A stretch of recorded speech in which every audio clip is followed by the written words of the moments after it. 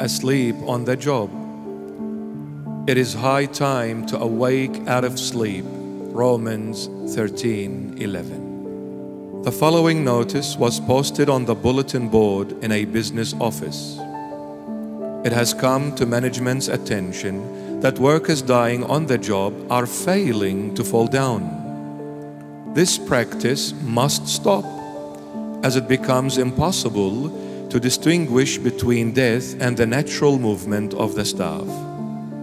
Any employee found dead in an upright position will be dropped from the payroll.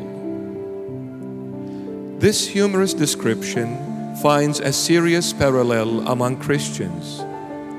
We can go through the motions of obedience without any real heart involvement. Behind our business as usual appearance is a lack of enthusiasm for righteous living and serving God. We need St. Paul's admonition. It is high time to awake out of sleep. Romans 13:11. We must remain intense in our desire to please the Lord.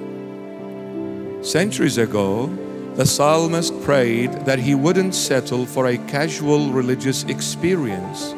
Psalm 119, verses 1 to 8. He longed for a total commitment to love what God loves and hate what He hates. He sensed that he would have to give his whole heart, mind, and strength to the task. We will accomplish much for the Lord if we set our will against the current of the world and the pull of our sinful flesh. Let's not fall asleep on the job. Living for our Lord Jesus is not a part-time job. Amen. Today's daily bread. Romans 13, verses 8 to 14. Owe no one anything except to love one another, for he who loves another has fulfilled the law. For the commandments, you shall not commit adultery, you shall not murder, you shall not steal, you shall not bear false witness, you shall not covet, and if there is any other commandment, are all summed up in this saying, namely, you shall love your neighbor as yourself. Love does no harm to a neighbor. Therefore, love is the fulfillment of the law.